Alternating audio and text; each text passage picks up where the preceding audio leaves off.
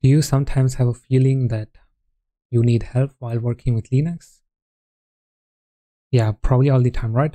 Now, don't get me wrong, Linux is quite amazing, but sometimes it's a bit of a beast. Like it's complex, especially if you're just starting to use it. All these commands, you have to know all the different switches and ways you can use them. Yeah, basically finding the help. That's what we're going to be doing in this video. When you're in the terminal, when you're in the CLI and you're like, I don't know what I'm doing, how do you get help? It's actually pretty cool. And it's actually right there in the terminal. And I will show you this in the upcoming moments. So yeah, let's do it right now. Welcome to Linux for Everyone, episode 3. And in this episode, we are going to cover quite a bit. It's going to definitely be a fun one. And there are 3 things we are going to cover in this video. First, we are going to get some help. I will show you how to use the Linux terminal to get help with any commands you're using. That way you don't feel so lost, because sometimes I feel it as well. And this is a great way to kind of help that feeling. It never really goes away, but it does help it. We're also going to take some time and get to know our Linux terminal a bit better, learn a bit more about them. And third, we are going to learn some new commands today. And the commands that will help us learn more about the Linux system we are using. So yeah, let's jump right into it. Now first, as always, we are going to use our free Linux lab from Hack the Box Academy. And if you don't know how to set it up, if you don't know how to use it, you can just go back and jump into the episode 1, where I show you how to go through and set up the amazing lab that Hack the Box has. And once you're there, watch the episode 2, and then you can come back and watch the episode 3, because then it helps you get more information about things. And also, if you have your own Linux system already booted up as a virtual machine or as a actual drive itself, you are free to use it as well. So now let's going. First, we're going to talk about the terminal. And now we got to know terminal pretty well. So far in the series, we are used to it to do a lot of interesting things. So let's go ahead and we can launch it. So if you remember, probably here, you can see that's how you launch your terminal. So probably you're no stranger to it and you know how it works pretty well, but you can always get to know it way better through time. So let's do that. A few things to know about terminal here, really quick. Now first is that this basically is not actually a terminal. It's like a terminal emulator. It's just pretending, which basically brings up the question, what's a terminal? What's this like? And it's actually looked on to find some point of computer, I would say. And when you see this, and you think about the terminal, I want you to think of a keyboard, the screen, the monitor, the physical things that you are using to interact with the computer. You can also, for an example, search for VT100. This gives you on Google, and it will give you interesting information about the terminal itself. So yeah, that's basically what it is, as we were talking about. Now we don't have to use terminal itself, because again, it is so many things included in one. That's why we have the terminal emulator, a pretty nice window that you see here that pretends to be the physical keyboard, monitor, and such things. Now the terminal has one job, that is to give us access to things like our commands, the things we use to interact with our operating system. Now that's basically a key point here, and this is something that most people don't understand. The commands and things we use to interact with the computer, that's not the terminal. that is a shell. The shell is like the user interface we use to interact with the operating system, like the Linux kernel that we talked also about in the episode 1. The terminal or the terminal emulator is what we use to interact with the shell.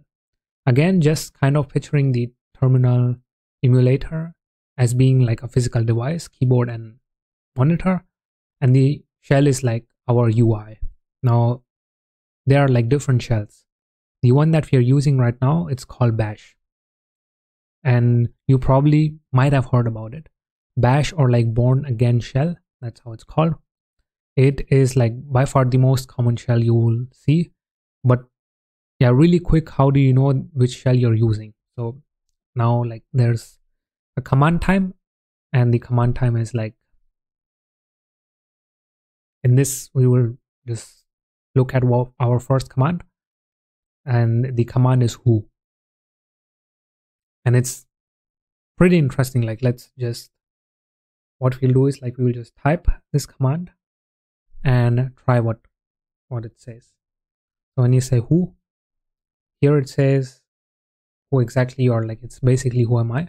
And now the way that we try to figure out which shell we are using, we are going to use like the PS command. The PS command stands for process status, and it's basically a way of simply listing the processes running on your Linux box and tells you what's going on. So, or like what is the status. So let's try this out. When you type PS, that you will see we can figure out what it says, and this one of the processes is like indeed the bash. So when you see here, it says bash. And now there are also others, such as PowerShell for an example, ZSH for an example, such things. And you will like figure out some of them. So when we go back, and here when you see like there's the blue one, and when you click on this, it opens up the PowerShell for you. And this is basically a shell, which is PowerShell, and the other which we are using was bash. Now, why this is special is because it's like PowerShell is Windows. Microsoft, that's from them. What might refer to as the opposite of Linux, which is not really the case anymore, but PowerShell runs on Linux. Like it's a shell, it's a way of interacting with Linux.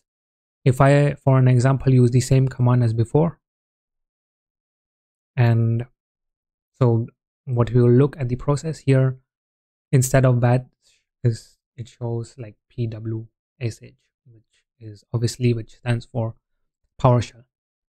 Now just a couple more things to get to know about the terminal here. So why is it called a terminal? Why don't you call it something else? Well, the answer, you can call them whatever you want. People say terminal, bash, shell, the console, even they like use this term interchangeably when you're launching this terminal emulator and you start typing away. So feel free to use any of those. But if you want to be like super fancy or like use the nerdy terms, then yeah, this is like the terminal emulator and you're using the bash shell. That's how you call it. So yeah. Now, last to get like just having things done into the topics. When we launch the shell, you'll notice that you already have some stuff there, stuff that you didn't put there. What does this mean? For an example, this right here is your user account, what you see here, who you are. Then you're normally, what you will see is like symbol, like you have it here, in here, and this is like basically at what you will see, and this is like the host name of the Linux server that you're using, or the Linux machine, whatever it is. And then you normally have right after that where you are in the file system, like which directory you're working on, such things that you will see. And yeah, it tells you like the same thing if you type, for an example, pwd. Here you see the same thing. Now you don't commonly see all the things here, what you see here, for an example. Like it's just custom for like the box in my opinion, but right here, what you see, these things, these are commonly what you see when you launch a shell, a terminal, or a bash. Like, I never know sometimes what to call it, but yeah, let's just call it terminal. So your username, the host name where you are, and the one thing or like one more last thing you will see before you start typing. So like here as well, before you start the commands, you will see a $sign, and this might get you also confused or bring you to a question what it is, and it means that you are a user. It means you're logged in as a user on the system. And maybe you might be thinking that isn't this always the case? Aren't you logged in as a user the whole time? Yes, but sometimes you are also logged in as like a root user. So when you're like, for an example, logged in as the root user, you, instead of looking at the $sign, you will see that there's a hash sign, for an example. And no, for an example, if you use your own Linux as a virtual machine or anything else, you could also move into your root and you will see that this sign changes. So that's how it basically works. And yeah, so let's, for an example, once we are done with this, we now can move into our commands or getting things done. So what we'll do is like we will look at a lot of commands and see how it works. But before getting into it, like let's type ID, and you see the ID tells you all about you, like host name, and you can type host name. It tells you all about your host name. For an example, type config. It tells you about all the network IP stuff. Then you type net stat, then it tells you all about the status of your network. If you add PS, then it tells you all about the process stuff. We already covered that. If we type env, and then it tells you about the environmental variables. Type ls blk, for an example. It lists all the blocks. You type ls usb. It tells you that if there are any USB plugged in. Then the other is lsof. This will list all the open files, like a lot of things. Okay, so did you get all of this? Definitely not, right? Because I went too fast. I went too fast because I want you to think that you need help. And right now I'm going to show you how to get help. So quickly, when I went through like a lot of commands without really giving too much details on what these commands actually do. And let's be honest, even if I give you every detail about the commands, you did probably forget it after a week or two, something like this. At least I know I sometimes do. And yeah, even if you do remember, to remember everything, it is usually impossible. So how do we kind of remember things? Or how do we try to get things done? To get help, which basically with pretty much any command out there, we are going to use the man command. The sounds really interesting, like the command name itself is man, and usually this just means manual. So it's like a detailed manual of what the command is, description, and such things. So it's basically built inside the Linux. And yeah, I can keep talking about it. So let's just for now clear up, and when you type man, what you see is it will give you all the information of what exactly this does, and you can read that information as well. Now what we are going to do is we will try to look at some different commands. So for an example, when you type man ls, here you see all the information about ls, the command that we used in last 2 previous videos as well. And yeah, so these are basically information. Then you can also type man IP, and it gives you all the information about this as well. So with most commands you can do this and it just works. Clearing up, and just if you don't remember, you can clear the screen by either typing clear or through Control L, and it does basically the same thing. And yeah, so coming back to the man command, what we are going to do is we will try different commands and use help for it. So for an example, when you type -h, sometimes it works with -h, sometimes you have to use help. It depends on which operating system you're using. So depending on whichever you use, you can always try. Usually it works with -h. When it doesn't, you can also just type -h so help. You can choose either of those and you will get the help. So now what's cool about this is that it doesn't give you here when you see the whole printed novel.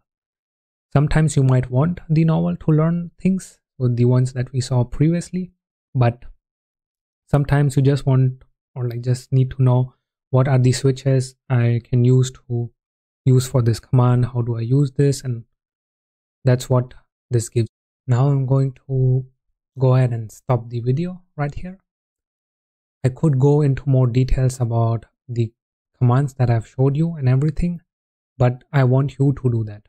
I want you to use the man command, get into the manual page, find out about these commands yourself, use the --help or -h, one of the two which works, and practice these commands and learn how to use them for yourself. That's really the biggest thing you need to learn in Linux, is how to learn for yourself. You will always encounter tools or commands or whatever that you don't know how to use. It's going to happen. It happens less as you deal with Linux more, but it's still going to happen no matter what. So you need to know how to get help. So practice that right now, right away. Go do it. You're going to have to use the man command. You're going to have to get some help. So yeah, what you have to do is get all the information that you can through the help of this command itself.